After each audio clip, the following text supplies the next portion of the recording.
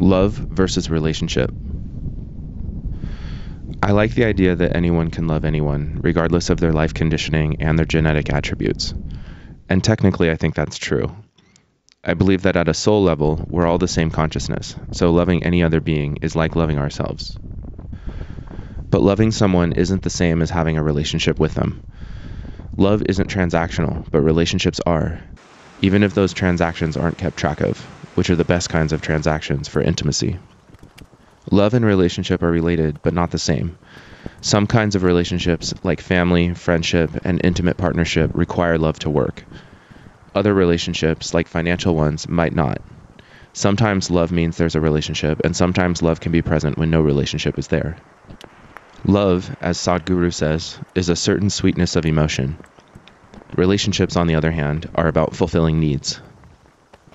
The elusive and uncomfortable pillar. I wish I could say that every two people could, with enough inner work and work together, be compatible enough to have an intimate romantic relationship. However, my own experience and common sense tells me that isn't true. I do think that most couples who have been together for years and are having problems are compatible enough and can bring their relationship back to health and mutual fulfillment through hard work together and their own individual healing.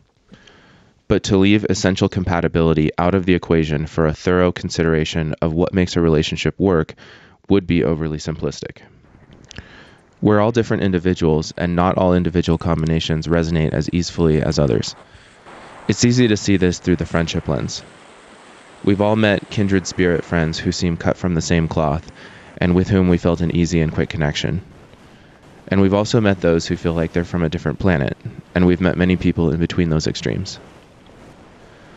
The subject of compatibility feels broader and more complicated to me than the subject of putting in the work, as it crosses into the vast territories of personality, genetics, ethics, and other domains. So I'm sure this essay will fall quite short of a complete treatise on compatibility. I don't have all the answers about what makes partners compatible or not, and I think there's a lot of mystery to it. I'm placing this second pillar in the middle of the other two because it's longer and less comforting. The other two are about what we can do, the work we can put in, together and separately, and how we can steer the ship of our relationship towards smoother seas. This section is about a side we have less control over. It's not the ship we're steering, but the waves we might encounter with a particular person who we've chosen, and how we can understand those waves. This second section is also for people who are single or dating and who want to have a framework for seeking out a partner with whom there's high, long-term compatibility. Individual reality.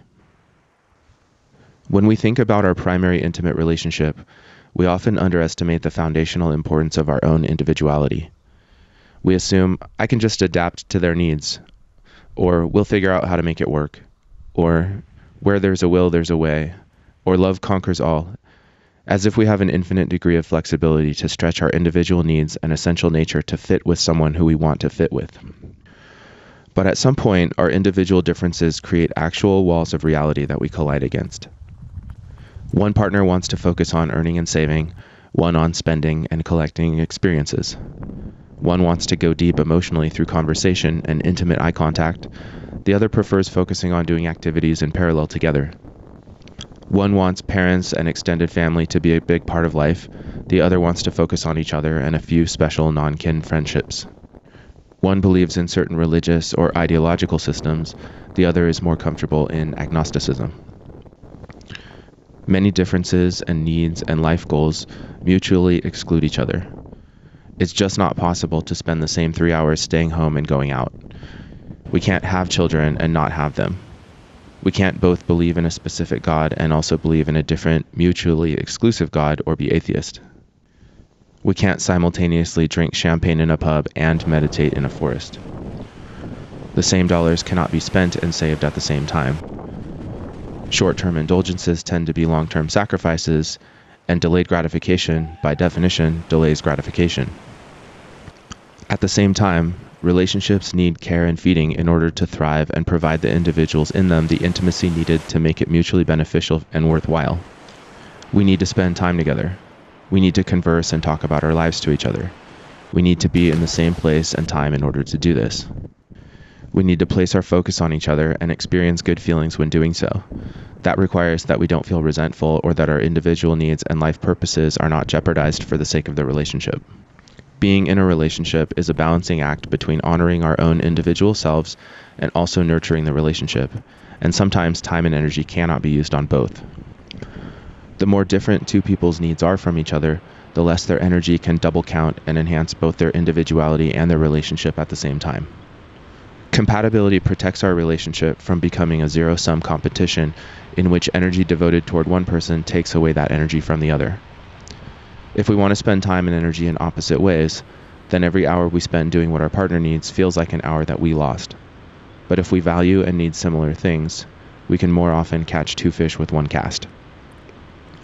Or it might be more accurate to say that compatibility helps us catch many fish with one cast, because we're not only meeting the needs of both individual selves, but we're also synergizing through the nourishing magic of the emotional bond. Synergy is an interaction effect that's greater than the combined individual components. This is why human beings get into relationships in the first place. Through a healthy connection, we feel better. We can call it secure attachment, or wholeness, or love, or safety, or many other names. It's a fundamental experience of being individual, separate beings that are also connecting and connected beings. But if our relationship pulls us too far away from our own individual needs, our own path, and our own values, we become anxious. In that case, we may actually experience anti-synergy, in which there's a negative interaction effect that's larger than the individual selves involved. The anxiety of feeling off course from their individual paths might actually prevent the individuals from benefiting much from the relationship, even though both are trying their best to do the right thing.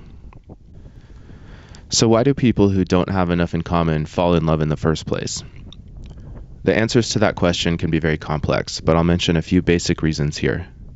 Many therapists believe that we unconsciously are attracted to people who share characteristics with our parents and other family of origin members, out of a sense of familiarity and an unconscious agenda to heal from challenging emotional attachments. In this light, we might look too much for what is familiar to us rather than what will actually work. Then there's the evolutionary and biological insight that sex, passion, and even emotional bonding alone don't guarantee happiness together. We can be led by the older, more primal parts of our brains into becoming emotionally attached to someone, only to realize later when the passion cools that different attractors are needed to keep a relationship satisfying in the long term. There can also be social and cultural factors that cause us to attach without too much compatibility. For instance, family or societal pressure to be with a certain type of person who is considered attractive or high value, or economic motivations to marry or be with someone. Physical chemistry. Some of our romantic and sexual compatibility is biological. People talk about having chemistry with someone, a word that invokes molecules and hormones and other microscopic chemicals bonding with each other, carrying us along for the ride. There is some research suggesting that physical attraction between people could be unconsciously related to their genetic compatibility. A complementary immune system, for example, might be one trait that we're attracted to through automatic and unconscious chemical mechanisms. People whose genes combine well to create healthy and robust offspring likely find each other sexy, at least at first. And it's not hard to see why this might have been adaptive for our species by leading to genetically healthy babies. Pheromones and scents, physical features, and behaviors may all sometimes be unconscious cues that create attraction at a primal and instinctive level. This type of compatibility is almost certainly best felt physically and emotionally rather than analyzed. I doubt that getting a PhD in this area will be more effective than practicing skillful somatic and emotional awareness. If the smell of someone's sweat makes you feel pleasure, or if certain physical features are your type and are more attractive to you than they are to most people, you might be subconsciously detecting a genetic compatibility. While I think that physical chemistry compatibility is important, I don't think it's sufficient for long-term compatibility or happiness. Just because two people's gametes would make a fantastic zygote doesn't mean that they'll necessarily enjoy conversations or have shared aims in life. Another confounding consideration is that physical chemistry is hard to isolate from other ingredients of attraction and affinity towards someone. The minute that we have actual experience with someone, we are taking in not only their physical features and pheromones, but also their mannerisms, words, emotional hearts and minds, their energetic vibe, and potentially their social and cultural role. All of these aspects of someone's psychology and soul can easily augment or dampen the attraction that stems from chemistry. The longer we know someone, the more their personality and character will either amplify or cancel out the more primitive and purely biological attractors. Foods that we eat over and over again tend to taste better and better as our minds increasingly associate them with safety and nourishment. Similarly, it does often seem to be the case that when two people get along well with each other psychologically, their physical attraction increases, and when they don't get along, the attraction fades fairly quickly. For these reasons, and also because biological and genetic chemistry and compatibility isn't my area of expertise, I'm going to focus on psychological, emotional, and social compatibility that derives from both our genes and our environments. Personality compatibility. To understand compatibility between people, it helps to understand how individuals vary among each other. Other than our purely physical and biological features, a word that we tend to use to refer to the rest of our uniqueness is personality. One dictionary definition of personality is the sum total of the physical, mental, emotional, and social characteristics of an individual. A framework that I like for understanding personality on a broader level comes from a 2006 article called A New Big Five. In this model, 3 different levels of personality lie in between evolutionary biology on the nature side and cultural conditioning on the nurture side. The 3 levels of personality that range from low resolution to high resolution are dispositional traits, also called temperament, characteristic adaptations, which include core beliefs, values, ethics, goals, and ingrained habits, and life narratives, which are unique and conscious stories that we carry about ourselves and the world. Viewed from these different levels, we can see how every person is like all other people, every person is like some other people, and every person is like no other person. Evolutionary biology and dispositional traits. There were certain challenges and tasks that Homo sapiens faced as it evolved into what it is today. All humans who successfully passed on their genes throughout the millennia needed to find food and water, stay physically safe, find mates to reproduce and pair bond with, protect and nurture children, and have mutualistic and pro-social relationships to survive in cooperative groups. In order to accomplish those survival and reproduction tasks, we evolved universal psychobiological modules. Our bodies and minds are variations on the same design. We all have emotions that motivate us and the ability to read the emotions of others. We all have ways of trying to balance the dual needs of individual autonomy and collective connection to others. We all make choices about how much we align with, invest in, avoid, or confront other specific individuals. We all weigh pros and cons of exercising caution or taking risk from situation to situation. And we all create personal and collective cultural meaning of our lives and our world. These fundamental modules are grounded in our evolutionary neurobiology. These are the ways that every person is like all other people. On top of that universal evolutionary layer, we are each born with a unique variation of dispositional traits, which are heavily determined by our genes. Dispositional traits are stable and continuous tendencies of thinking, feeling, and behaving across time and across contexts.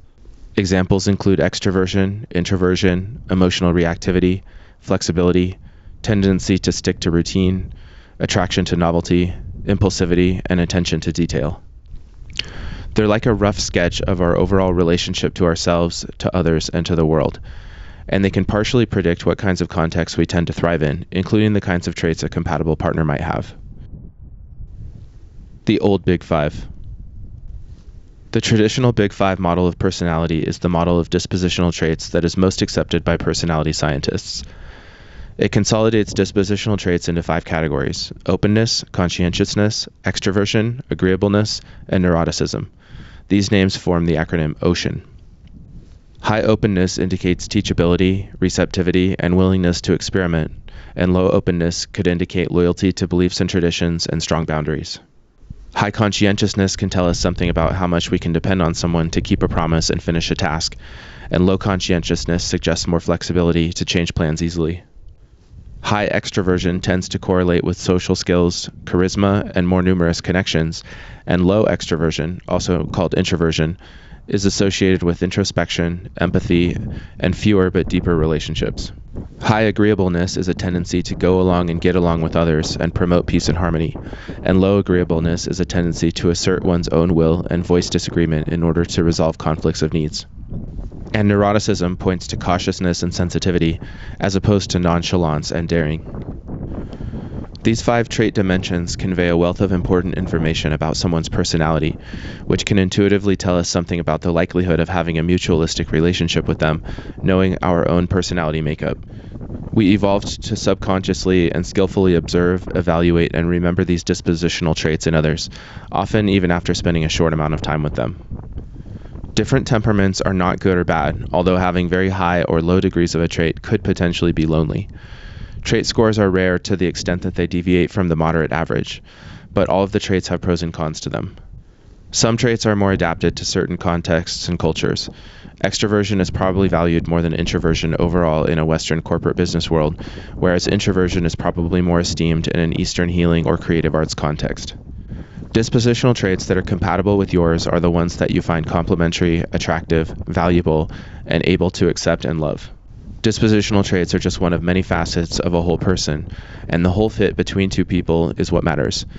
I wouldn't recommend hard and fast rules for choosing temperamental trait combinations, but I do think that learning what the main dispositional traits are can help us become more conscious about navigating the complex and mysterious landscape of relationship compatibility. Builders, explorers, nurturers, and directors. Helen Fisher worked with Match.com and created a 4-category personality model for dating that's an example of how dispositional traits might be able to inform compatibility to some extent. The 4 types are based on the chemistry of neurotransmitters and hormones. She named these types builders, explorers, nurturers, and directors, and said they are associated with serotonin, dopamine, estrogen, and testosterone, respectively. Her research found that builders were the most compatible partners for other builders, explorers were the most compatible with other explorers, and that directors paired well with nurturers and vice versa. These pairings make intuitive sense by thinking about goal and role compatibility. Exploring nomadically and staying put to grow roots are largely incompatible, so it's not hard to imagine friction between the dopamine-fueled explorers and the serotonin-rich builders. And a partnership could work less well if you have 2 strong-willed directors or 2 passive and nurturing supporters, compared to having someone more comfortable leading and the other person who prefers a more supportive role. I think that Fisher's 4 types seem to map onto other models of temperament like the Big Five. An explorer would tend to be high in openness, a builder high in conscientiousness, a nurturer high in agreeableness, and a director high in extroversion, among other potential correlations. I think this model is strong, but also very low resolution, with only 4 main categories of people. Fisher also says that people tend to have a primary and a secondary category, such as an exploring director or a building nurturer. Emotionality compatibility. Considering another perspective, Arthur Brooks has written about compatibility, which he calls complementarity, of emotional tendencies toward positive and negative emotions. A test called the Positive and Negative Affect Schedule was created to measure the frequency and intensity that an individual tends to have toward feeling positive and negative emotions. The results create 4 basic categories that have been labeled as mad scientists, who are high on both positive and negative emotions, cheerleaders, who are high on positive and low on negative emotions, poets, who are low on positive and high on negative emotions, and sober judges, low on both positive and negative emotions. Brooks says that when it comes to emotionality, compatible partners balance each other out rather than enforce each other's temperaments. The high emotions of mad scientists balance well with the low emotions of judges, and the bright positivity of cheerleaders might blend well with the darker feeling tones of poets. Perhaps 2 very emotional people can spiral into chaos, and 2 people with less intense emotions can feel sentimentally inert or flat. And too much collective positivity or negativity without the other side of the spectrum might feel like a life half-lived that doesn't encapsulate the full human experience that we need to fully potentiate. This doesn't mean that we should observe someone's apparent emotional flatness or volatility and then make an analytical decision to start a relationship with them based only on that criterion. I think that conclusions about compatibility are best formed gradually, tentatively, intuitively, and based on a nuanced and broad set of experience with someone. Theories and models like this one are just potential small clues that may help to solve the larger mystery of who we'll get along with. They're data points to be curious about as we let the servant of our intellect assist the master of our intuition. Characteristic adaptations. Characteristic adaptations is one label for the middle ground of personality between our universal evolutionary biology and our one-of-a-kind environment, with the word characteristic pointing at our genes and the word adaptation pointing at our context. Subcategories of characteristic adaptations include core beliefs, goals, values, ethics, and automatic behavioral scripts. Compared with dispositional traits, they're more linked to our conscious thoughts, more likely to change over time with new experience and transition across life stages, more anchored to family situations and social roles, and more varied across cultures. Because they intertwine with both genes and contexts, they're harder to categorize and thoroughly conceptualize. Core beliefs. Thoughts are to raindrops as beliefs are to puddles. The more times we think something might be true, the more we come to believe that it's true. Some beliefs are shallow puddles that can dry up easily as we encounter new evidence and a puddle forms elsewhere. Therapists have used the term core belief to talk about beliefs that are deep, ingrained, subconscious, and foundational to our worldview. Core beliefs color how we perceive ourselves, other people, and the world around us. We form core beliefs in conjunction with our emotionally significant life experiences. If, as a child, we witness people being unkind to each other, we're likely to subconsciously and repeatedly think people are unkind, and gradually that can become a core belief. To the extent that we saw others being affirming and supportive, we will likely form the core belief that we can generally trust people. Depending on how much or how little tragedy we experienced, directly or vicariously, we could form core beliefs that range from the world is unpredictable and harsh to life will support me. I'm giving words to these core beliefs, but often a core belief is more of a felt sense that's linguistically hazy. Putting words to them is a good way to make them more conscious and know our personalities better. Our genes also intertwine with our early life contexts to form core beliefs. Genetic trait openness combined with experiences of exposure to novelty might lead to core beliefs in the value of diversity and variety. Inherited conscientiousness could interact with being recognized by others as dependable, that together form core beliefs about dedication and responsibility. High neuroticism might lead to experiences of being under stress more often than other people, forming core beliefs about life being challenging, as well as possibly beliefs about the importance of wellness and healing practices. Core beliefs tend to operate in the periphery of our awareness. The automatic activation of core beliefs isn't really under our voluntary control, but I think that slowly dissolving them can be. With self-examination and conscious awareness, they tend to become more malleable. We can notice our core beliefs and actively question them. If I know that I struggle with a core belief that the world is unsafe, I can consciously practice actively looking for evidence that things will work out. If I know that I struggle with a core belief of unlovability, I can deliberately look for real evidence of often being liked by others. It doesn't help to fabricate evidence to feel comfortable, but it does help to challenge erroneous assumptions that are animated by our core beliefs and hone in on real counter-evidence that our core beliefs cause us to filter out and pass over. Because core beliefs form with significant emotional experiences, they tend to need significant emotional experiences to shift them.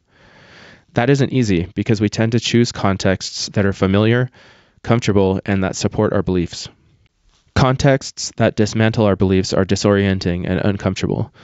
Even though it can be immensely liberating to disprove negative core beliefs, it's unsettling when reality shows us that we've been distorting it for most of our lives. Imagine learning that you were capable all along of far more than you aimed for, or that you were actually attractive all those years you avoided asking for dates. What's actually harder, another day of the status quo, or the realization that we missed countless opportunities in our past to feel alive and to self-actualize? Changing core beliefs is a bit like admitting we've been delusional for a long time, usually in a way that wasn't serving us. It's no wonder they tend to be entrenched, to the point that we often fit our realities around our core beliefs rather than fitting our beliefs around reality. Because they can change, but are also hard to change, core beliefs lie in the gray area between the pillars of individual healing and compatibility.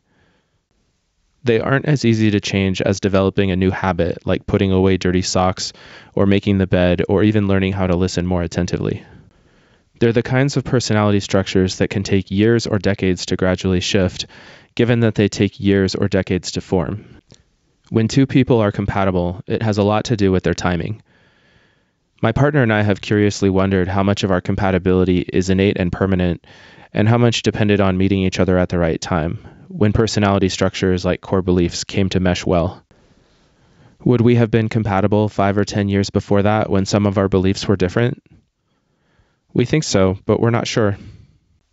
When thinking about core beliefs as malleable structures that form for our psychological self-protection and can be dissolved, they fall under the pillar of healing. But to the extent that they are considered fixed and entrenched, they belong to the category of compatibility. Core beliefs can be the result of emotional wounding, but I think they can also just be neutral ways of seeing the world. The belief, never turn down an adventure, and the belief, always grow roots and build, are different core beliefs that might not need healing or changing, but could be ingrained life orientations that create friction between partners. Values and goals. Values and goals are characteristic adaptations that I think are quite important in determining the compatibility between two people as life partners. Values are sometimes compared to a direction on a compass, while goals are like a location on a map. To the extent that we have different values, it's like wanting to head in different directions from our starting point, which will lead to different destinations. If a relationship is like a journey together, we both need to want to head in a similar direction, at least enough to both be satisfied with where we're headed, so we can relax into the adventure. Examples of value directions include creativity, self-reliance, community, family, gratitude, courage, adventurousness, respect, compassion, patience, temperance, responsibility, equality, power, integrity, and loyalty. To the extent that a value is considered morally significant, it could be called an ethic. Ethics are similar to values in that both guide our behavior in specific directions and lead to the creation and pursuit of goals. Values steer us toward what we believe is good for us, and ethics orient us toward what we feel is morally right. I think of values as what an individual wants for their life, and ethics as having to do more with the human collective and how we interact with, treat, and help each other. Values could be considered more like subjective preferences and more diverse than ethics. It's also possible that ethics are more deeply rooted in our genes and less malleable than values. Moral foundations. A model of ethics that I've found very helpful is Jonathan Haidt's 6 moral foundations that he identified by analyzing large numbers of surveys that asked moral questions.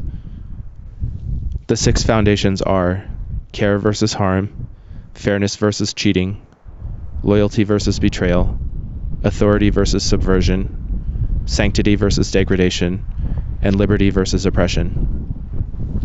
Haidt also studied how what he calls these moral taste buds vary in predictable patterns according to political stances. For example, he found that liberals have the most care taste buds, libertarians have many liberty and few authority taste buds, and conservatives have moderate amounts of taste buds across all 6 foundations, including the sanctity and loyalty taste buds. For me, the most valuable benefit of Haidt's moral foundations theory is not the specific list of moral taste buds, but the general principle that morality might not be as objective or universal as we tend to think it is. We all have our own views of what is more righteous, but it makes sense to me that other people who have a different assortment of moral taste buds are going to feel equally objective and correct about their own subjective ethical palette. Another interesting finding was that moral foundations have a fairly strong genetic component. I can see how the 6 moral foundations could correlate with dispositional traits. For example, someone with high openness and low neuroticism might have relatively few sanctity taste buds. I can imagine agreeableness being somewhat correlated with the authority taste bud, and so on. One implication of the genetic component of different moral taste buds might be that we should strive to be less judgmental of the different ethics of others, given that we all have very limited control over how we evaluate right and wrong. And we should probably be more humble about our own ethical palettes, knowing that no matter what set of ethics we have, none of us possess all of the ethical taste buds that exist. That said, being accepting of the different ethics or any other significant difference with others doesn't mean that we need to partner up with them. In fact, Acceptance of others often means that we keep a healthy distance from those who have ethics or other characteristics that are incompatible with our own, since we relinquish our efforts to change them, which makes the needed distance or closeness between us even more clear. On the nurture and adaptation side of ethics, moral values are passed on culturally through families, societies, and religious and educational institutions. Parents usually work rather hard to teach their kids right and wrong according to their own moral intuitions. And it's no secret that one will tend to find more conservative moral systems being passed on in churches and more liberal ethics being taught in most public schools and universities. Moral foundations can morph over time, but like core beliefs, this tends to happen slowly and through emotionally significant experiences. People generally tend to become somewhat more conservative as they age, but some become more liberal. Perhaps more common is a move toward moderation, having lived long enough to see the downsides of excess in any direction. And many people change their moral stances when they leave their family of origin and encounter different value systems that resonate more with them than what they were raised with. People generally gain wisdom with age and experience, which has a large component of morality to it. People tend to become more compassionate toward others as they face more painful loss and adversity due to personal misfortune or as an inevitable part of living longer. We tend to become more interested in helping younger people and interested in broader society as we become more in touch with our own mortality, comprehend the brevity of life, are humbled by our limitations, and come to see our interconnectedness with society. Political orientation and relationship compatibility. Surveys have shown that people in the dating market highly consider political orientation in who they would or would not date and be in a relationship with. This could be because they're subconsciously using political categories like conservative and liberal as approximations for ethics and values, which in turn can predict goals, and goals are about how someone wants to spend their life. In past decades, politics were far less important to prospective daters. While someone's political category is noteworthy, I don't think it's the best approximation for compatibility or for someone's goals and values. There are just a few common political labels, so the categories usually aren't going to represent a unique individual very well. There's a very large variation of values among people within each political category. Just because someone identifies with the label conservative doesn't mean that they necessarily go deer hunting every weekend, make all their friends at church, and want to raise lots of children in a rural town. And not all who call themselves liberal want to live in a city and rub elbows with environmentalists and college professors in art galleries. Most people are closer to the middle of the political compass, so someone center-left and someone center-right could actually be quite close to each other despite self-identifying with separate categories. No one fits into a given political category perfectly, and many people consider themselves to have no political affiliation or to be politically homeless, since their unique array of values and feelings about all kinds of political issues partially fits many categories and doesn't holistically fit with any specific category. I'm not saying that people who are on polar opposite sides of the left-right continuum or the liberty-authority continuum of the political compass will be a good match. But I do think that it's more helpful instead, when considering partner compatibility, to strive to see each other as unique individuals by directly considering the person's unique collection of moral taste buds, and remembering that sameness is not synonymous with compatibility on any dimension, including ethics and values.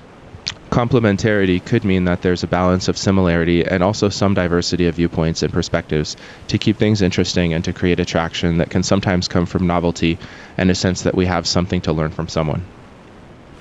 Family goals and relationship compatibility.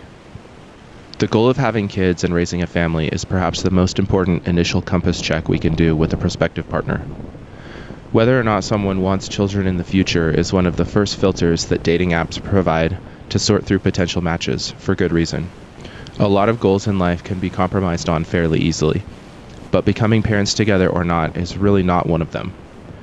You can compromise on the number of children you want to have, or whether you want to adopt or not, but the goal of being a parent or not being a parent is such a big life decision that wanting to go different directions in that way is, I think, largely a non-starter. It just doesn't make a whole lot of sense, to me, to forego the one life you have to take the journey of motherhood or fatherhood if you really want that. Nor does it make sense to take up that mantle if you aren't up for it, just to be with a particular person. Even if all the other compatibility stars line up perfectly, this one big difference can be enough to cause overall incompatibility. That said, I suspect that differences in family goals tend to correlate with and overlay differences in dispositional traits and characteristic adaptations.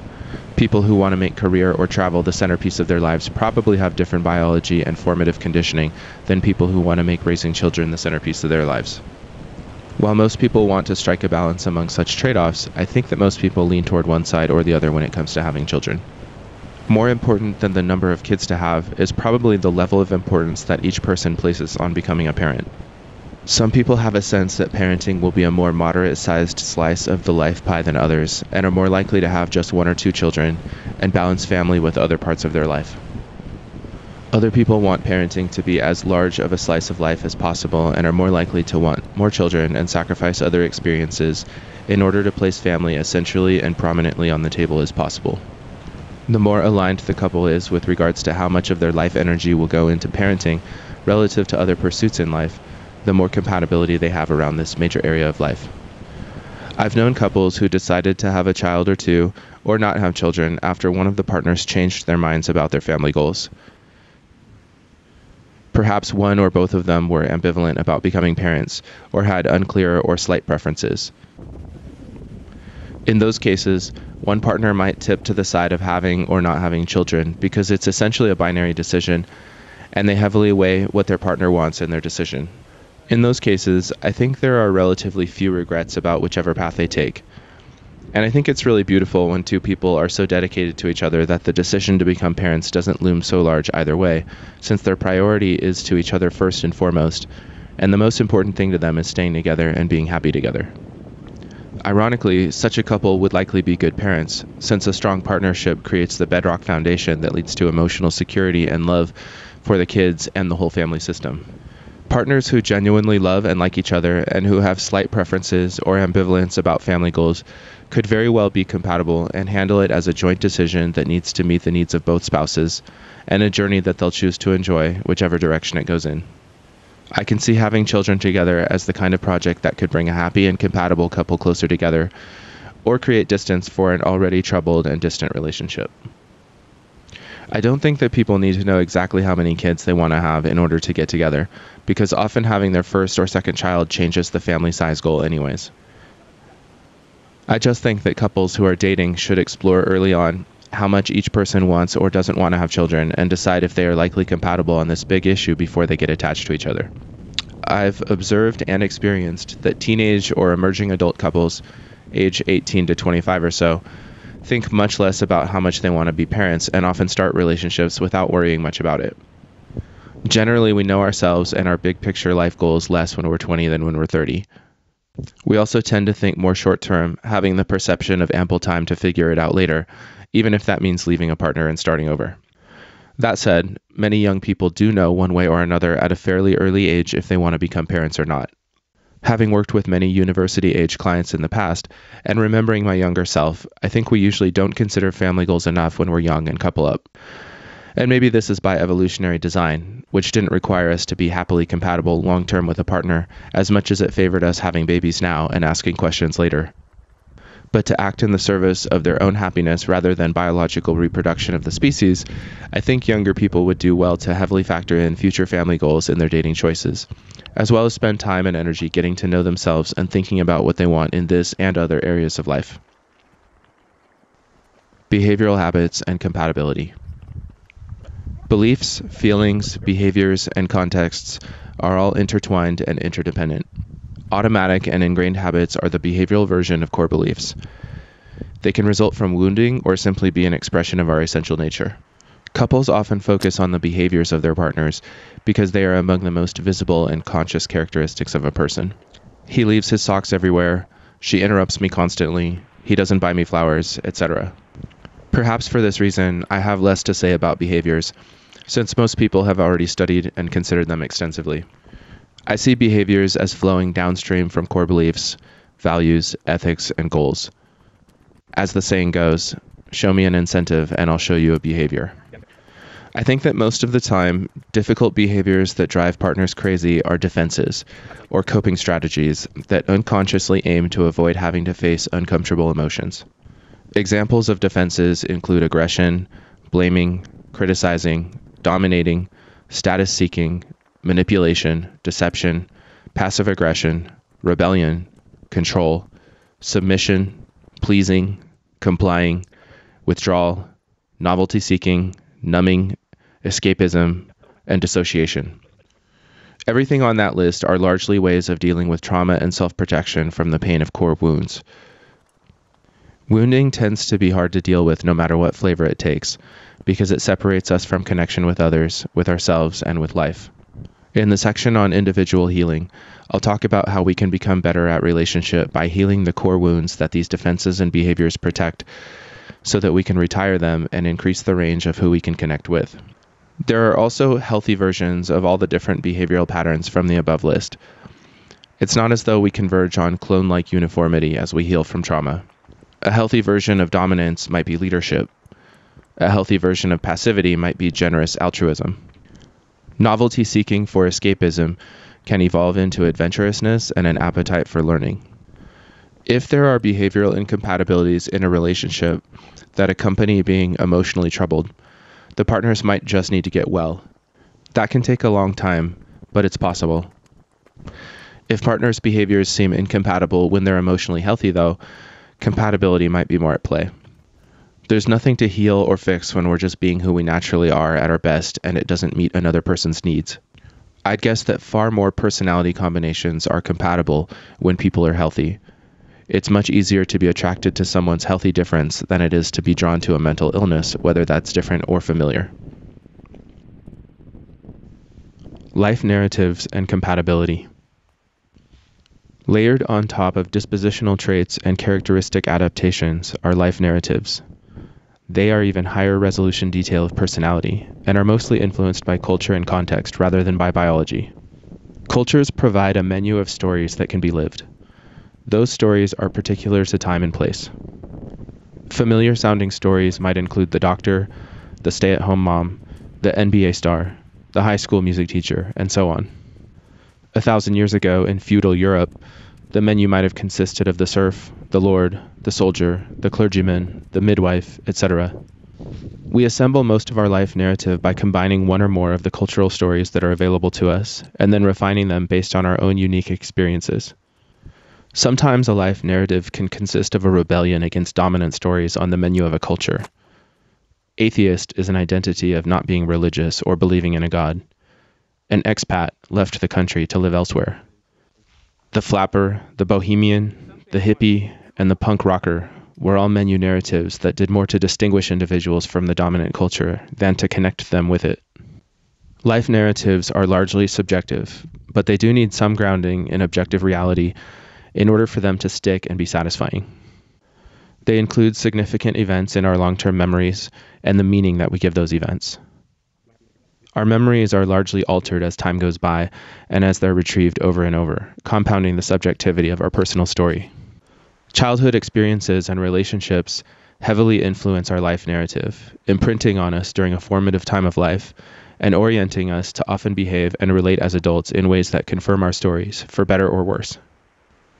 Someone with a narrative identity of being daring will likely seek out adventures that confirm this story.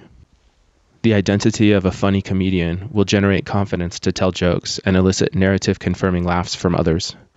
A life narrative also includes our imagined future, the specific experiences that we hope to have and hope to not have in the near, midterm, and distant future, as well as what we imagine those events would mean to us if they were to happen or not happen. Life narratives are ever-evolving sources of meaning that develop across the lifespan. It's healthy and inevitable to have a life narrative of some kind. They provide us with an orientation to guide us through adversity. Nietzsche said that he who has a why can live with any how, and Viktor Frankl wrote that suffering ceases to be suffering at the moment it finds a meaning. Having a story about how our pain leads to growth and our destiny helps us accept our pain and suffer less psychologically. Life narratives also have archetypal undercurrents, which transcend time and context and are part of the collective human unconscious. Archetypes are general human stories that are grounded in psychobiology and, many would say, in spirituality. Examples of archetypal narrative roles include the hero, the mentor, the sage, the trickster, the king, the queen, the warrior, the goddess, the explorer, the magician, and the artist. These general archetypes are far fewer in number than their context-specific manifestations, which are cultural and virtually infinite.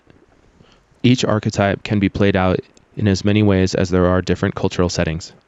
A modern warrior archetype might be played out on a football field or in an executive boardroom. A modern magician might be a hypnotizing speaker or an engineer designing a new technology. A modern goddess might be a woman who is looked up to for her feminine qualities of nurturing, compassion, grace, and connecting people. I believe that everyone is living some version of the narrative called the hero's journey. In fact, I think we live multiple hero's journeys over the course of life. Every time we face some adversity and come out of it transformed, we've gone through a hero's journey cycle. We're all protagonists in our own life narratives. Being a compatible partner for someone involves being able to see, accept, and celebrate each other's relationship with life. We need a partner who isn't going to ignore, criticize, or control our essential orientations toward life and frameworks for our life projects. It's enriching to occasionally and compassionately be challenged, but such questioning should come from helpful intentions and from substantial understanding that's been built through curiosity and empathy. Sometimes the life narrative of one partner can feel threatening or anxiety-provoking to the other, and vice versa. A devoted mother might feel anxious when hearing a daring explorer story from her partner, wondering if he'll be stable and present enough to co-parent.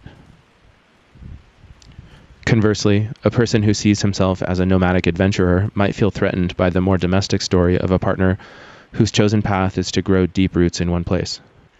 Similarly, the proverbial mayor of the town and an inwardly focused hermit might have a hard time supporting each other's life narratives if they feel too far apart from each other in order to stay connected. A scholar who prefers to inhabit the world of thoughts and concepts, and an empath who resides primarily in the world of feeling, could potentially feel discomfort with each other's identity if their stories take place in distant enough worlds.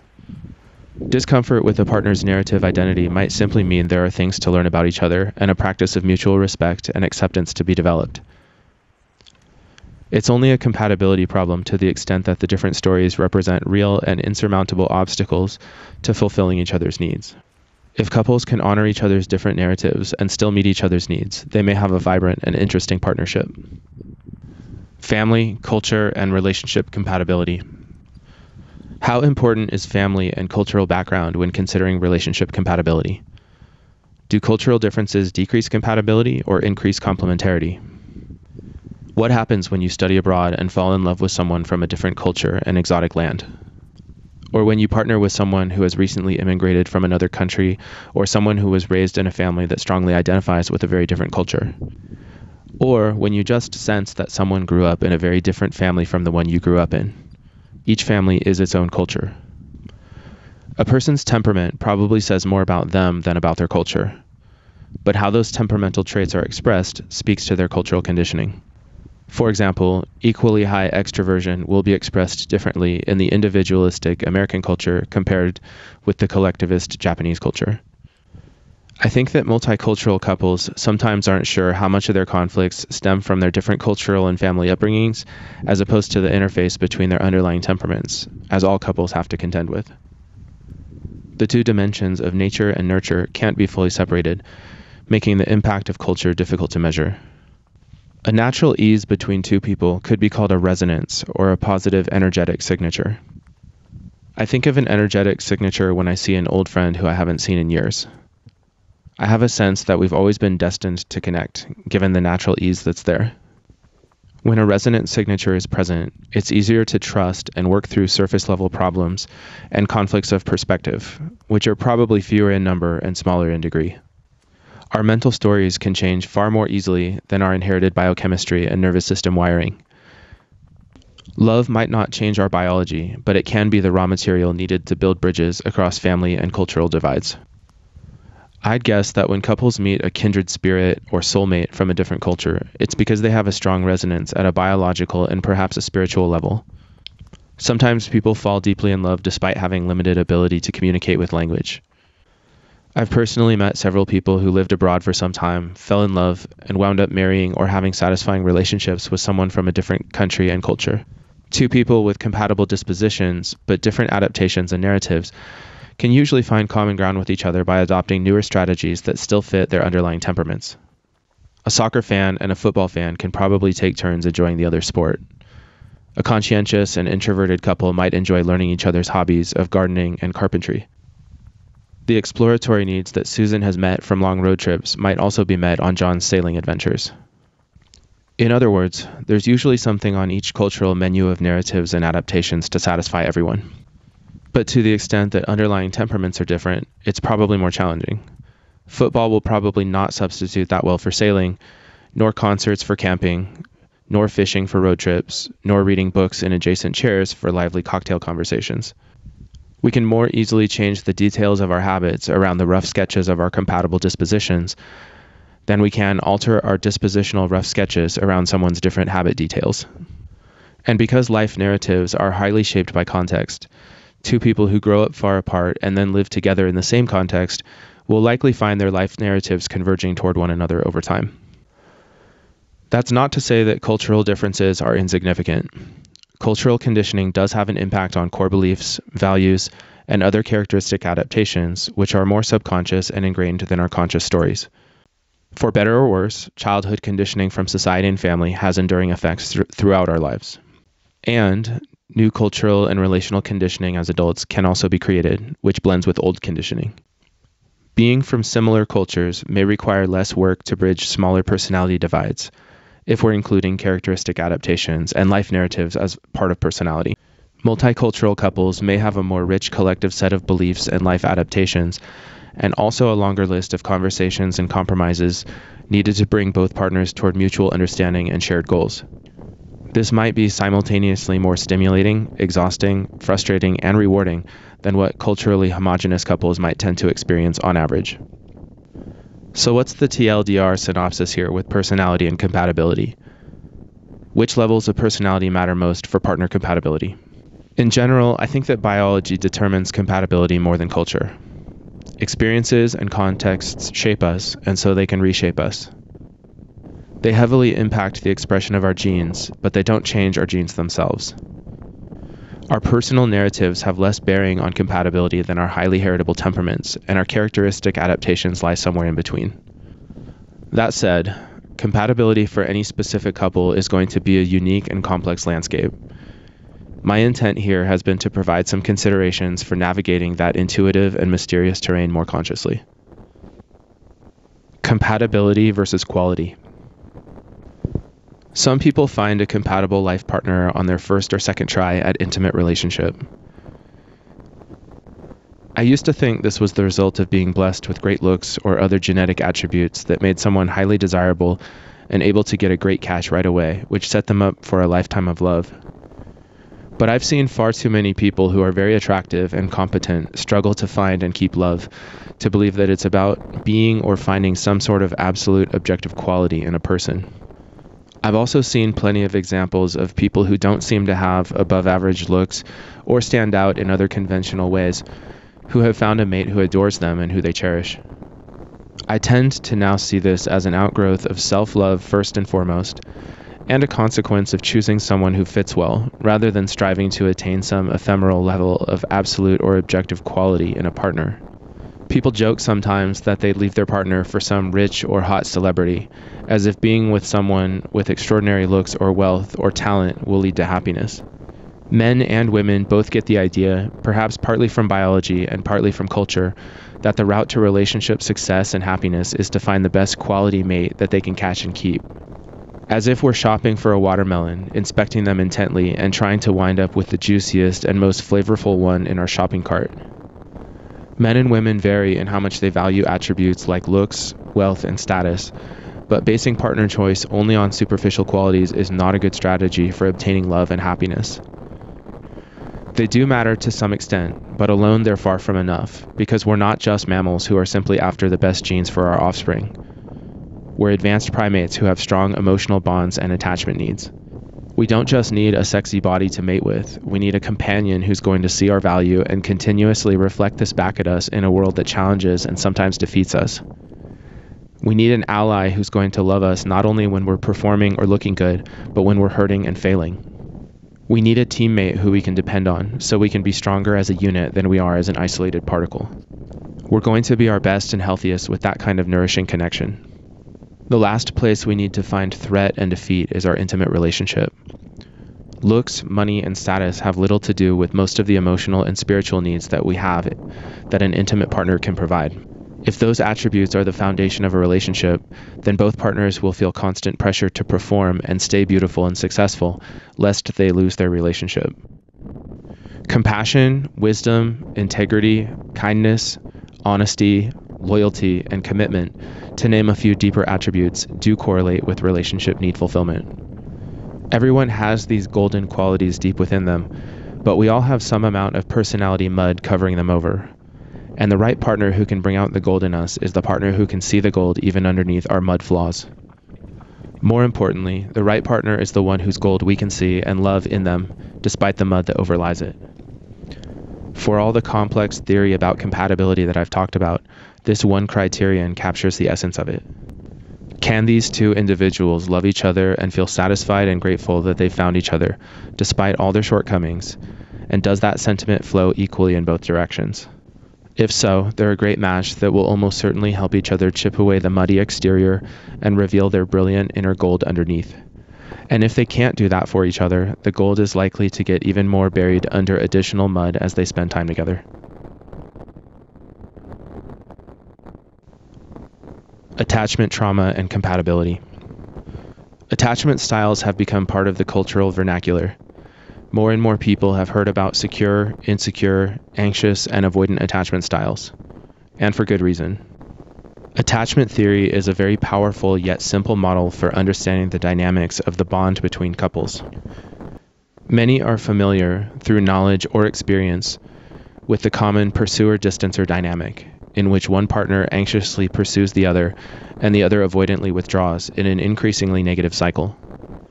At some point, the pursuer may give up and the withdrawing partner stops withdrawing and even pursues for a short time until they come together with some relief and then repeat the cycle when the next conflict starts. One perspective would be that two such people lack compatibility because their ingrained attachment styles, which are heavily influenced by childhood emotional bonds and probably by genes as well, are so different. Someone who tends toward avoidant attachment and someone who tends toward anxious attachment are more likely to trigger each other regularly than other attachment style combinations. But another valid view is that such attachment wounds belong to the categories of individual healing work and hard work together. Damage isn't the same as incompatibility. Damage can be repaired and wounds can heal with hard work and courage and dedication. If a part on your car is damaged, that means it probably needs to be repaired. We wouldn't say that it's incompatible with a car in the same way that a working part from some other make and model car is incompatible. And yet, in a different sense, the correct damaged car part is incompatible, since it won't work if installed. Trauma can make two people not function well together, but that lack of functioning is not due to their natural essence.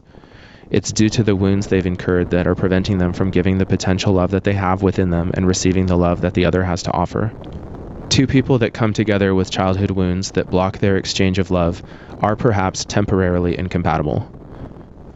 But that sort of trauma-induced incompatibility can diminish if they do the work of healing, which I'll cover in part 3. Whether it can diminish enough to make them work well together within a period of time that they can both accept is unique to each couple. The extent to which one sees trauma-induced tension as a compatibility issue or not probably depends on one's level of optimism about the degree to which trauma can heal. I personally think of compatibility as less about our trauma and more about our unique essence, which is related to our genes, or our soul, or however you want to explain the way that we are simply different from each other, even at our absolute healthiest and most whole. This is probably at least in part because I'm in the business of helping people heal from trauma, and I believe that I've personally developed substantial earned secure attachment through significant individual healing work. I feel quite optimistic whenever I meet individuals and couples who realize they've been wounded and want to heal from that so they can feel more love within themselves and between each other. Attachment wounds take place within relationships, and so they can also be healed within relationships. Developmental stage of life and compatibility. How does age difference relate to compatibility? Some say age is just a number, and that it's the age of the soul, not the body, that counts. Others point out that chronological age can be significantly far ahead of or behind biological age, measured at the cellular level. What I do think can be a significant factor in relationship compatibility is the psychological developmental stages of the two people in a relationship. Erik Erikson proposed 8 psychosocial life stages, each with a specific task. The ones that are relevant to this topic are stages and tasks 5 through 8. Stage 5 is identity formation during adolescence. Stage 6 is finding intimacy in young adulthood. Stage 7 is generativity and contribution in middle adulthood. And Stage 8 is integrity and fulfillment in late adulthood. I suspect that the ages that correspond with these stages have increased since the 1950s when his theory was proposed. 30 is the new 20, 40 is the new 30, etc. Another stage called emerging adulthood has more recently been delineated. It lies in between adolescence and young adulthood. It's characterized by exploration, focus on oneself, and various transitions. When I was in my late 20s, I dated someone several years younger than I was for a couple of years, after which she decided she wanted to do more traveling and broke it off. At the time, I felt very hurt, but over time I came to see a developmental difference as a major factor for what happened. I was about to finish a master's degree and hit the ground running with a therapy career, and was ready to settle down and build, both relationship-wise and career-wise. I was solidly in the young adulthood stage and task of finding intimacy, and she was more in the emerging adulthood phase, focused more on identity formation and exploration. I've also heard several similar stories from clients on both ends of this same developmental mismatch. It's interesting to consider how sometimes we meet the right person but at the wrong age or time of their life. We wonder if things would have worked out wonderfully if one or the other was several years younger or older. The older we are, the less age differences matter, but they probably always matter to some degree. A 3-year age difference is very significant in adolescence, and less so in our 20s. A 10-year age difference is huge between 20 and 30, but not so big between 40 and 50. This is because the rate of human development decreases from extremely rapid in the beginning of life to very slow toward the end of it. Erik Erikson said that stage 5 lasts for 6 years, and stage 6 lasts for 20 years. It's not too hard to imagine a mismatch between later life stages as well. Someone who is 40 might be solidly in the generativity stage, wanting to conserve energy by having a mellow evening and going to bed early to get up and work hard the next day. Someone in their late 20s is more likely to still be mostly in the intimacy stage, more likely to devote energy to socializing, going out, and deepening friendships through exciting and unique experiences. Of course, both of them will engage in intimacy and generativity, but they will not likely prioritize these developmental tasks in the same order. Someone who is in later adulthood and past most of the generativity stage might be more focused on reflection, relaxation, and spiritual practices, rather than working as hard as someone in middle adulthood who is striving to contribute and leave a mark on the world. Energy level and type of energy is probably a big part of developmental compatibility. It's no secret that young kids have a ton of physical energy, and that physical energy decreases gradually the older we get. Younger adults tend to stay out later and undertake activities and experiences that require higher energy output than most middle-aged adults can or want to take on. Older adults are more likely to enjoy and prefer activities that are calmer and mellower. On the other hand, older adults may also have longer attention spans, more patience, more wisdom, and more of a spiritual focus, which is a different kind of energy, or at least a different way to focus it. It's going to be easier and more rewarding when partners are more of a developmental and energetic match for each other.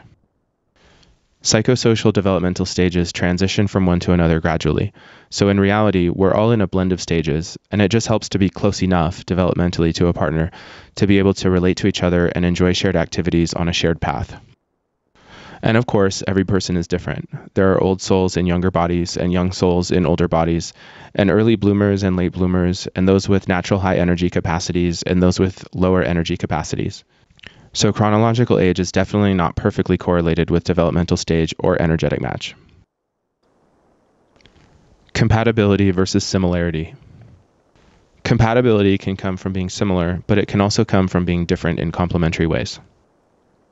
People who are dispositionally natural leaders or directors tend to be less compatible with other natural leaders. It's less stable to have two kings of one castle. Some believe that the quiet and deep introspection of introverts is complementary with the connecting and broad social energy of extroverts. And maybe one person's calm, rational thinking can balance with another person's wilder and feeling orientation to the world. The synergy of masculine and feminine energy tend to attract each other and work well together. There's a fine line between strengths and weaknesses. A polar bear's amazing ability to stay warm in Arctic waters would be a weakness in warmer climates. Adaptation is context specific. Partners are often drawn to each other's differences at first and later come to see the limitations and downsides of those differences. This is because any difference can be both a strength and a weakness depending on their contexts.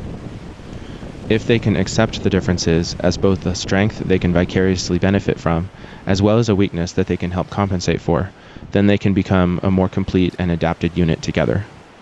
This can create a lot of attraction, fulfillment, and adventure. But if the differences feel too threatening, we optimize for sameness in who we select. Sameness is less alive but potentially more stable. It's potentially easier and less interesting and requires less trust.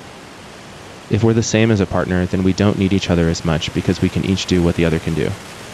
It takes more trust to move through life with someone who complements us and completes us, since without them we're less complete than we are with them. On the other hand, the upside is a greater range of adaptability as a whole, more that we can learn from each other and do together. Very different partners can either teach each other to be more well-rounded, or they can polarize and increase their differences. Someone who's organized and clean, seeing their disorganized partner, may feel the need to be cleaner and organize more to compensate, and over time becomes more stuck and rigid in that role. This can happen with any trait, such as sociability, novelty seeking, or discipline. I've usually been discontented with this kind of polarization, since I don't generally like being pigeonholed into roles or traits. I personally like to develop my weaker areas by trying new ways of moving in the world, not always having to play to my strengths. At the same time, it can be efficient and fulfilling to divide and conquer and operate differently within a unit, with one person planning and the other executing, one person focusing on details and the other on the big picture, etc. I have a sense that most people want to spend the majority of their time in their comfort zone, but occasionally step outside to focus on a skill or task that doesn't come naturally to them that their partner normally completes. It's nice to both have roles and sometimes expand into something new, and it's helpful for partners to accommodate that novelty for each other, even though it might be slower or less smooth in the short term. I think the most important thing is that both people are happy enough with the way they go about life together, whether that's trying to share the same roles and tasks to become more well-rounded, or to divide up the roles and tasks according to natural ability in order to be more efficient together, like a mini society of two. Some of both is probably best for most people, and most people probably strike a balance. It can be very challenging to be in a marriage of total opposites, and very boring to feel like you're married to a sibling who's too similar. What matters is knowing ourselves, and where we need similarity and where we need complementarity, and to choose and navigate those areas consciously. Then there are dissimilarities that are essentially neutral and neither enhance nor decrease compatibility. My partner reads a lot of fiction, and I read more nonfiction, for example. I run and do calisthenics, and she paddleboards and is learning Tai Chi. Having some different interests doesn't threaten the other because we're compatible on the important levels like temperament and values, and because there are plenty of activities that we both enjoy, like hiking, meditating, and talking. We can enjoy the same metaphorical hike together even if one person wants to look at birds in the air and the other looks at insects on the ground, as long as we're bound for the same destination. But if one person wants to go to a peak and the other to a lake, or one wants to hike and the other doesn't, then it's hard to choose a journey together. We can experience the same journey in different ways, but we can't take on two different journeys together at the same time. Compatibility is intuitive. It would be nice if there was a formula we could calculate by measuring and inputting our dispositional traits, values, goals, and narrative into an app and get some printout of our ideal partner match. Some dating sites have attempted this, and no doubt that AI engineers are hard at work on it. But at this point, I think the most effective means of discovering compatibility is still to simply spend time with someone. The fit, or resonance, or vibe between two people has unique and stable properties. The right hemispheres and limbic emotional centers of our brains do most of the heavy lifting as we make these intuitive and primal determinations. These ideas I've presented are simply an attempt to augment the intuitive process of understanding compatibility with more conscious analysis, a descriptive language, and a conceptual framework. But we shouldn't let the servant of analysis subordinate the master of intuition when it comes to partner selection. Navigating suboptimal compatibility in a committed relationship.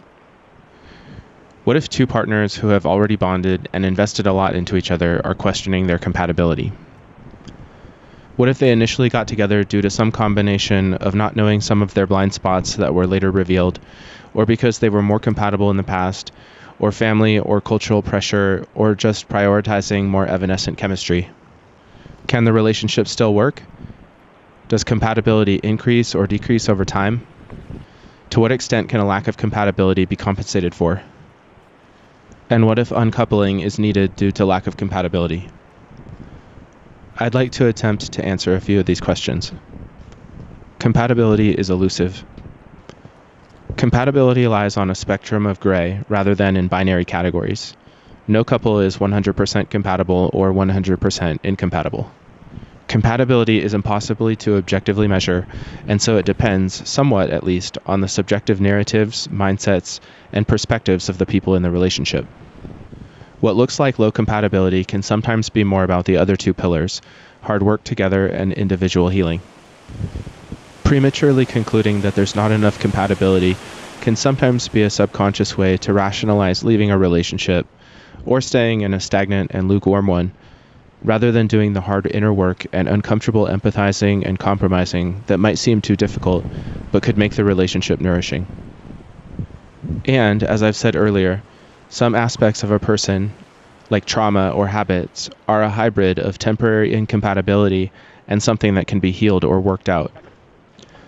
And since goals, developmental stages, and even parts of personality do morph over time, compatibility between two people is often relevant to a particular time and context. Strengthening the other two relationship pillars. Because many elements of our personality are deeply ingrained and foundationally part of who we are, we can try to compensate for less than ideal compatibility by strengthening the other two legs of the relationship stool. We can work hard on communication, expressing feelings, and compromising to find a middle ground between our preferences. We can both try to stretch ourselves and get out of our comfort zones, out of a desire to give the other person what they need and adapt to the relationship that we've chosen because we've committed to it. There's no rule that says we need to leave a relationship in order to find someone who's easier to be with. We need to be compatible enough, and how compatible that is depends on the two people subjectively making that decision, day in and day out, year in and year out. No relationship can ride on 100% compatibility because we aren't even fully compatible with ourselves, let alone with another different human being. Even as individuals, we have conflicting parts, aims, and feelings that create intrapsychic pain and problems to work through. Introduce a second, more complex psyche into the mix, and it's a matter of doing more of what we already do within ourselves, namely to communicate and integrate. Measuring compatibility with the magic ratio. One measure of compatibility in a relationship is if they can maintain a high enough ratio of positive to negative interactions. John Gottman, a marriage and relationship researcher, found that relationships are rewarding and stable when the ratio of positive to negative interactions is at least 5-1. It can be helpful, as we've done here, to spend time thinking about the underlying reasons for why a relationship feels or doesn't feel nourishing in a given time period. Alternatively, we can just agree with a partner to try to get this particular result. Create at least 5 positive interactions for every 1 negative interaction. Whether that comes from hard work together, individual healing on our own, or just naturally, a nourishing relationship is, almost by definition, one in which there are mostly positive interactions happening. In reality, there's nuance to this magic ratio, such as the degree and intensity of positivity or negativity in each interaction, and the extent to which a couple sees conflict as positive when it's resolved skillfully and fruitfully. Bigger and more emotionally significant interactions will, of course, weigh more heavily than smaller ones. Gottman also found that, on average, couples headed for divorce had a ratio of about 0.8 to 1 positive to negative interactions. So that's quite the difference from the 5-1 healthy ratio. Most couples can probably tell which of these two ratios they are closer to. If they feel they've done everything they can to work well together and address their own issues that get in the way of showing up lovingly in the relationship, and the ratio of positive interactions still struggles over a significant period of time, that would be more indicative of a compatibility issue than a couple that's having, say, 3-to-1 positive to negative interactions and sees room for improvement in the other two pillars. Reframing the incompatibility as a spiritual practice. We can choose, if we want, to see the friction in our more challenging than average relationship as a spiritual pursuit that calls us to forego what we want and sacrifice for something larger than ourselves. Parents are familiar with this kind of spiritual growth, since they don't get to divorce their children and find more compatible children. They selflessly sacrifice their own agendas, and in that crucible of grief and joy, can be forged into more mature human beings. A smaller example of this might be a committed pet owner that realizes they might have been better off with a different breed or species, but has bonded with this animal and is going to see through the relationship. If we choose, we can do the same for a partner. In fact, every intimate partnership requires this of us to some degree, since every pairing between humans involves some incompatibilities. It's just a question of degree. Relationships can be thought of as a spiritual path because spirituality is largely about dissolution of the ego, of our individual separateness. Spirituality is about identifying with something larger than ourselves. Accommodating a partner who has different wants and needs is a selfless act of generosity, which requires many small ego deaths, one for every time we have to put aside our own ideal scenario in order to become a harmonious unit with them.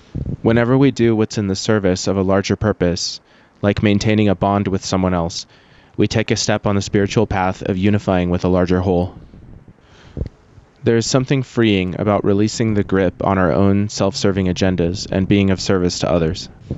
We do it through our jobs, community service, helping out a friend or a stranger, and other forms of social contribution, which is a fundamental human need.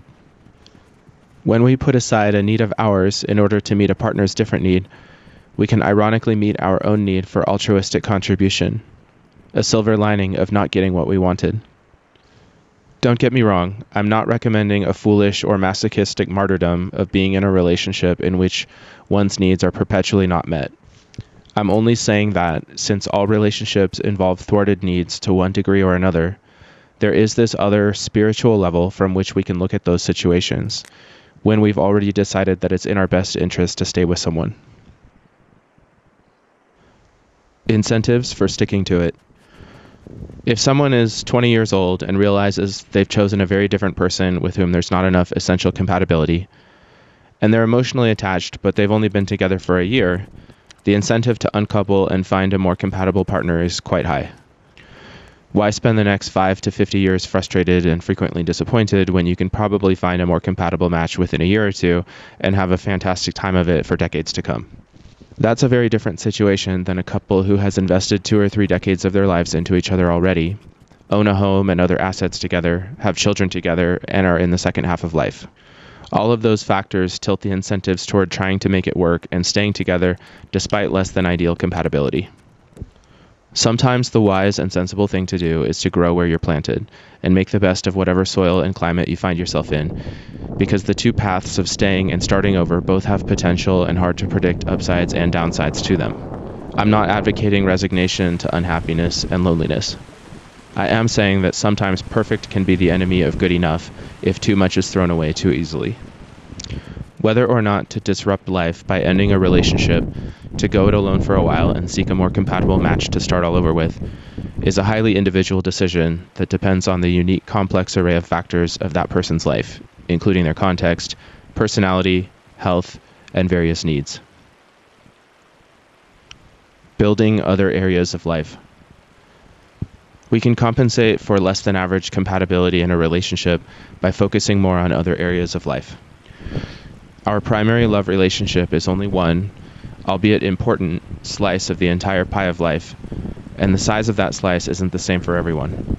Some people reach a point where they decide that they don't even need or want that relationship slice anymore, and still can live a rich life. Teenagers and younger adults may generally have a hard time understanding this. That may be because they unconsciously know that they are in or headed toward the intimacy stage of their psychosocial development. Emotionally and sexually intimate love, usually feels like a non-negotiable for young humans in the springtime of their lives. As we get older, we move on from the core developmental task of intimacy toward the stages of generativity and integrity. Romantic intimacy is still important, even vital, but for many it can come more into balance with other priorities. This may make lower compatibility in a relationship more tenable as we broaden and diversify the various focuses of our overall lives. As we age, we also grasp the brevity and finiteness of life and the impermanence of everything. Even the most beautiful, intimate, and vast relationships come to an end eventually and do exclude other alternative and potentially beautiful experiences.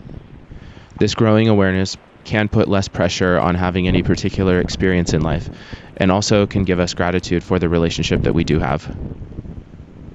It's our relationship, so why not cherish it? We can practice non-judgment, not classifying the compatibility difficulties as bad or the ease as good, and simply embracing it all as part of the unique tapestry of our lives. Does relationship compatibility change over time? Compared to hard work together and individual healing, compatibility is the least malleable of the three legs of the relationship stool. That said, it's true that personalities can shift somewhat over time. Experiences and contexts as children are extremely formative, but as adults they can also change who we are to some degree. This is true especially with big and pivotal events and transitions, such as death and loss, geographical moves, career pivots, and other big changes that really push us out of our comfort zones. Imagine if you spent the next 10 years in some very different country with a different culture. Would you be the same person at the end of those 10 years as you would be if you stayed where you are? Most adults would probably change significantly. Not as much as if they spent the first 10 years of their life in that place, but there would be substantial change. If we want to, we can try to change ourselves to accommodate a relationship. I would only recommend that if the motivation to change was coming from within. Our basic temperament is probably not going to change much, but our life stories, beliefs, habits, and even our values and goals can and will shift with different contexts that we spend time in and experiences that we have. Since compatibility isn't super malleable, it's unlikely to decrease very easily either. When couples feel less of a spark as the years roll by, and responsibilities like breadwinning and child-rearing and parent caretaking mount up, the decrease in the heat of the passion flame is largely situational. They have less time to focus on each other and on their bond, so it can atrophy. But the underlying chemistry and spiritual connection that brought them together initially, to the extent that it was there, is probably still there and can be rekindled with renewed focus and energy put toward it. There might also be shifts in context, personality, and developmental tasks that cause a long-term relationship to get out of sync compared to how it was in the beginning. But to the extent that these factors got out of sync, that implies malleability, which also implies hope for change in getting back into sync, if that's what the individuals want to prioritize. That could look like, for example, making more non-negotiable time together to rediscover each other and re-romanticize the relationship. And it might mean both partners consciously working to update their understandings of where the other is on their individual life journey, or soul quest, if you will, and creatively getting back on a shared path on which they both feel supported in their individual purposes, like is most often the case when relationships are new. Compassionate uncoupling. If the pursuits of working on the relationship together and healing ourselves have both been exhausted, and we just don't think that our relationship has sufficient compatibility to be nourishing enough, we can, of course, uncouple. In this scenario, people tend to feel more peace and conviction about parting ways than if they haven't first and thoroughly explored all the options for working together and for pursuing their individual healing. It's both a big loss and also a great opportunity when this happens. It's an ending and a beginning, a death and a rebirth. It can open both people up to restored freedom individually and rewarding relationships with more compatible partners. Prior relationship experience is really helpful for knowing when to throw in the towel. Compatibility, or a lack thereof, is largely relative, and it often takes contrast between different romantic partners to really feel what sufficient compatibility feels like. I don't think there's any virtue in staying in a miserable relationship, and there's no shame in ending such a relationship.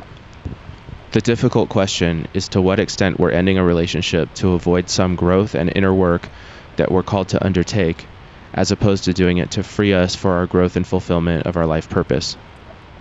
How and why to end a relationship is a big entire topic in itself. But my brief and simplified advice that I would say to the people who I care about would be this. Don't leave a relationship only because it feels hard. Find out why it's hard first, and if the reason is that you have your own wounds getting in the way of loving and receiving love, or that you need to put effort into communication, compromising, and creatively synergizing together, then stay in that crucible a while longer and use the difficulty as the transformative heat of growth. The more effort you give to this, the sooner you'll learn if your partner is also willing to work on himself or herself and the relationship. Once you've cleaned up all your mess, it's easy to know where the remainder of the mess is coming from. Usually, a partner will begin cleaning their parts of the relationship mess when they see you doing the same. Conversely, most partners don't clean up their messes when we're not cleaning up ours. But if they don't reciprocate our best efforts for a long enough period of time, then leaving could be the right thing to do. And if the difficulty is coming from a fundamental mismatch of two basically healthy and sincere people who realize that they just don't have a good enough time together due to a lack of resonance, or because they want fundamentally different life journeys, then that's okay, and parting ways as friends in order to find the right life companions for both of them is the right thing to do. They can genuinely thank each other for all the effort they put in and all they taught each other about their needs and about love, and take all of that gained wisdom with them. It doesn't need to be seen as only a loss, and certainly not as a failure. This ends my discussion on compatibility, the second pillar of nourishing relationships in this model.